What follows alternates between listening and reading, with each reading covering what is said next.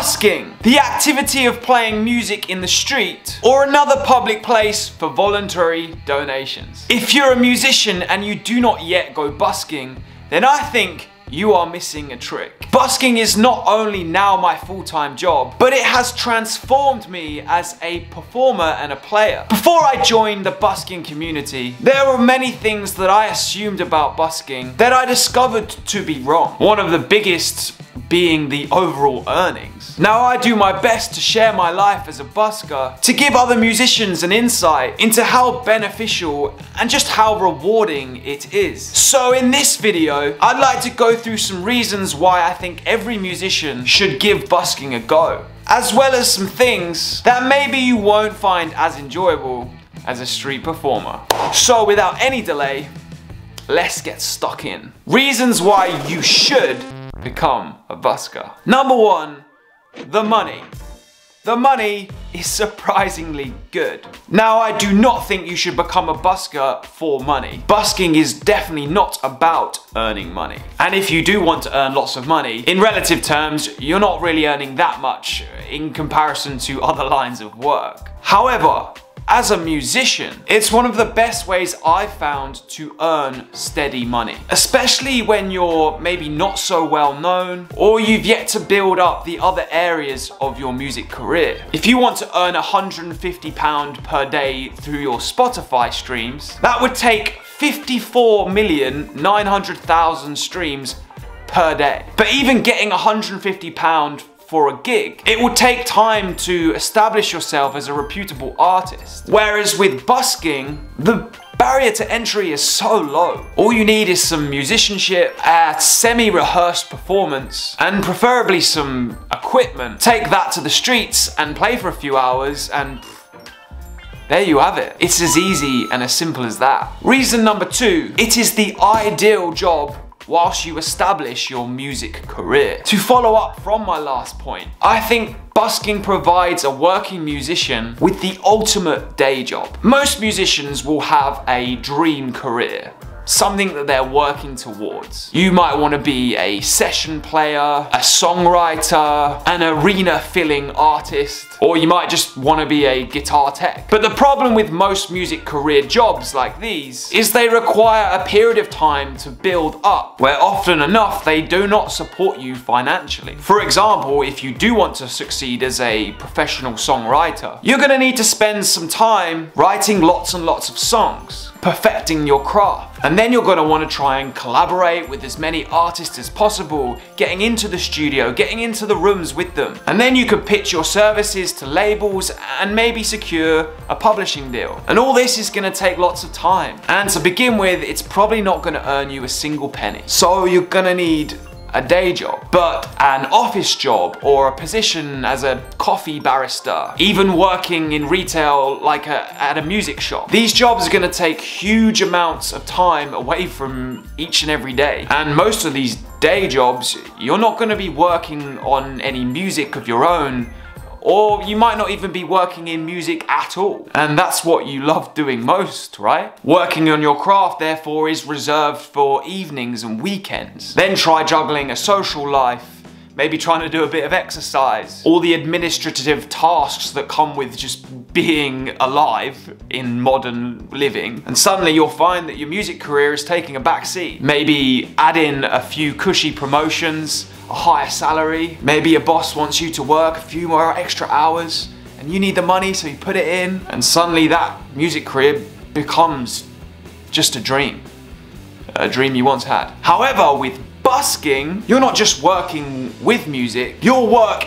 is music. And if your goal is to be a session musician or a working artist, then you're literally being paid to rehearse. And what is more, point number three, you own your own time. As a busker, you are your own boss. You don't have any management or anyone above you, anyone to tell you what to do. And unlike other self-employed lines of work, you don't even have a time schedule that's laid out by your customers. You can do whatever you want, whenever you want. In other words, you have, in the modern sense of the word, freedom. The only thing that has any say in whether you are going to work or not, honestly, is the weather. Heavy rain. That's it. Obviously, there are council guidelines that offer time frames, and there are optimal times of the day where you probably want to be out playing on the street. But dang, your life is in your hands. I hear friends of mine say things like, oh, I can't wait for this week to be over. Just want the weekend to be here. Living for the precious Saturday and Sunday. Literally wishing their life away. Me? I don't even have to know what day of the week it is. All I have to care about is, am I heading out to play music today, or am I gonna work on a YouTube video? Point number 4. I've already said this, but it's a paid rehearsal. It is worth reiterating this statement. In his book, Outliers, Malcolm Gladwell refers to the 10,000 hour rule, asserting that in order to achieve true expertise in any skill, it is simply a matter of practicing for 10,000 plus hours. I used to think about how ironic it is that musicians that do succeed and go on to have actual music careers, maybe as artists, they're the ones that become the world's greatest. They're the ones that win awards and become celebrated experts in their field. But of course they do, because they get paid to do it. Meaning they can spend every waking moment playing, practicing, performing, writing, honing their craft. If all you've ever got to worry about is writing songs, then of course you're gonna become the world's best songwriter and be celebrated for it. It used to bum me out that I had to wait for the evening or the weekend to work on my craft. As they get to practice, work, get ahead, I get left behind with the few hours that I do get to spend doing what I love. And then I became a busker. I now also get to spend every waking hour working on my craft, practicing, rehearsing, performing, getting better, because it's my job. It's how I earn a living. If I did have to work a 9 to 5, I wouldn't even spend half the time I currently do playing and performing music. And back when I did work day jobs, I was nowhere near as accomplished of a musician as I am today. And I thought I practiced a fair bit. Not only does busking offer you a paid rehearsal, it also offers you a way to play music without having to worry about disturbing your neighbors. There is no chance I could play here for 4 hours a day without getting someone knock on the door and tell me to be quiet. Point 5. Promotion. This does sort of feed into point 2. If you are building a music career, especially one as a music artist or a session player, then busking offers you a way of being seen by lots and lots of people. Now, my social media numbers are still relatively humble in the grand scheme of things, but when I first began busking, I had less than 100 subscribers here on YouTube and maybe around 100 followers on Instagram. Ever since, these numbers have been going up and up, with a following that's growing and growing. And shout out to you watching this, because the people that do follow along on this journey are so caring, they're so kind, and they engage with all the things I do. It's a true audience of real people, because half of them actually saw me playing in real life. And if you are trying to become a musical artist and you're feeling a pressure to post on social media, and you're wondering what on earth you should be posting about, especially during times where you're not on tour or in the studio, busking offers you an ever-ending amount of material to post about. You're essentially playing 4 to 5 gigs a week. You've always got something to share. And number 6 will be my last point for this video. Although I genuinely could sit down and list you endless reasons as to why I think you should be a busker, or at least try some busking. My last point is, busking shows you how kind people really are. And I really mean this.